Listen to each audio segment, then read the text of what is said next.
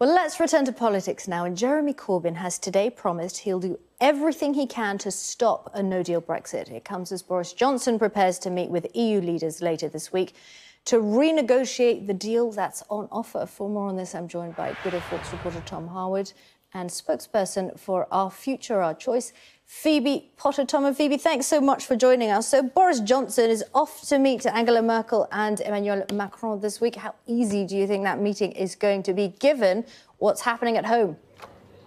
Phoebe. Yeah, well, as we've seen today, we've had this report. The Yellowhammer report has come out. It's been leaked, and it has laid out the absolutely devastating impact of what a no-deal Brexit could do to this country. It has talked about food shortages, fuel shortages, catastrophic delays at the Channel crossing, and perhaps most importantly, it's talked about the great threat posed to the Good Friday Agreement in the event of a no-deal Brexit, saying that a hard border could have to be put in again in Northern Ireland. OK, Tom, I understand you're shaking your head. What do you think of that Operation Yellowhammer document? Well, this is a very old document. It's something that poses some of the risks that might come about and the solutions as to how to avoid them. What a lot of people are doing are reading the risks and they're not reading the solutions to those risks. The reason why Yellowhammer is an operation, the reason why the Cabinet Office is working on no-deal planning is to make sure those things don't come about. And they won't come about because we are preparing for them. And that means that we will have a much smoother exit. I agree with some of the suggestions that if we were to leave immediately with no planning, with no no sort of strategic operations, with no plan at all, then there could be problems. But the point is that we're assessing what those problems might be, planning for them so they don't happen. This seems to be a storm in a teacup because it's entirely out of date. The reason why Cabinet Office is doing this work is so that we will have a smooth exit on the 31st of October, and then we'll be able to get on to the issues that really matter and start talking about healthcare and policing and everything that people in this country want to do and get past this Brexit quagmire that we've been stuck in. Phoebe, what do you think? Because Michael Gove came out and said, listen, it was an attempt in the past to work out what the very, very worst situation would be. Kwasi Kwarteng was on Sophie Ridge on Sunday. He said, listen, there's a lot of scaremongering, but we have to plan for a no deal. And Boris Johnson has said today in Cornwall, we're going to leave and we're going to be ready. Yeah, I mean, it's absolutely wrong to say that this is an old report. Actually, the report was dated the 1st of August. That is less than 3 weeks ago, excuse me. To suggest that, things have changed so much in 3 weeks because of this war, bunker mentality that Boris Johnson's put his cabinet into and the preparations they can supposedly put in to mitigate the devastating effects that have been laid out by this report. It's from 3 weeks ago. It was by the civil service, who are an impartial body, and they have suggested that there's going to be absolute devastation. You can say we can try and mitigate the circumstances. There is very little we can do by the 31st of August to stop some of these devastations from happening. Go ahead. Sure. It was written before the Cabinet Office was up and running in terms of its no-deal operation planning. And so, of course, it's going to raise some problems that might potentially come up, and it will also offer solutions. And I think a lot of people have ignored the solutions in that paper and ignored the work that's gone over the course of the last month to stop those potential pitfalls. But also, I think what we should look at is the opportunities that arise on day one of leaving the European Union. The control that we'll gain over our trade, over our money, over our borders, over our laws. These are real, tangible benefits that will come to the people of Britain.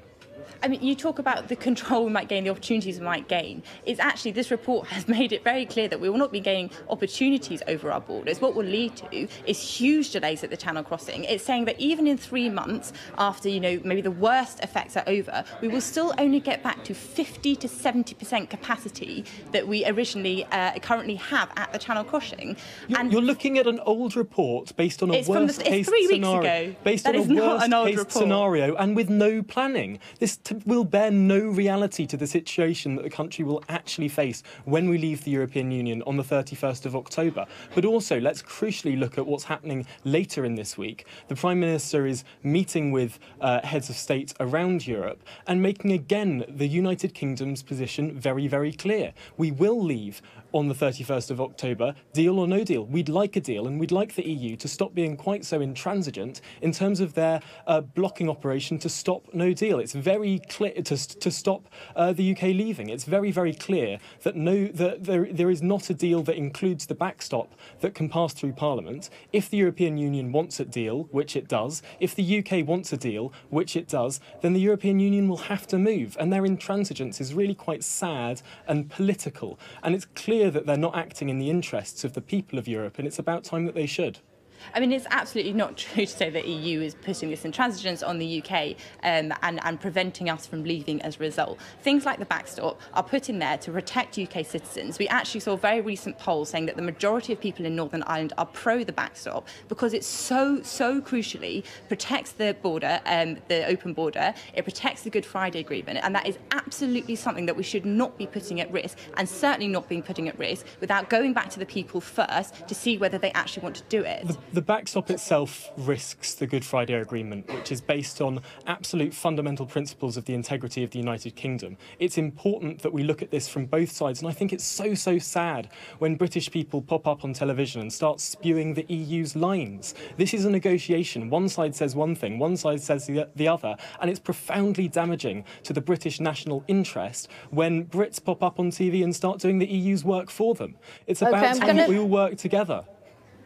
Go ahead, Phoebe, and then I'm going to jump in. Yeah, it's certainly not true that people are popping up and doing the EU's bidding. These are British people who have a right to have their say. If you're so worried and you so want to hear what British people actually have to say, there should be no fear in putting any deal against Remain back to the people in a referendum now that they have seen the devastating impact. Accept the results all over again. We've seen Caroline Lucas, we've seen Jo Swinson, we've seen all the people on your side saying that if there were a second referendum and leave one again, they still wouldn't accept it. How many more referendums do we have to finally have the will of the people respected in this country? That's completely not true. If people said won't accept it. Actually, it could be if it's it is a different referendum to 2016. What we are trying to put to the people is real life solutions which we have actually negotiated with the EU, not an abstract concept of leave, versus the deal we currently have, and to try and see whether the people still want that. No one buys this transparent attempt to try and undo the last referendum. Okay, I'm gonna jump in there.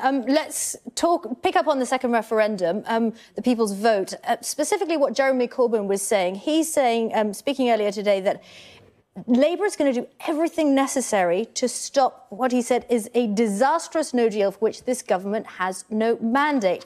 Tom, what do you think about that? Well, Jeremy Corbyn voted to make no deal the legal default for this country when he voted to trigger Article 50, when actually the day after the referendum he said we should immediately trigger Article 50. Jeremy Corbyn is someone with a long track record of opposing the European Union, of actually opposing second referendums. He's on video sort of making light of the fact that the EU came and forced the Irish to vote again on the Lisbon Treaty. This is someone who has been actually browbeaten by a part of his party into turning around and supporting a second referendum finally. This is not a leader. This is someone who has been absolutely pushed and pulled in every direction on this issue.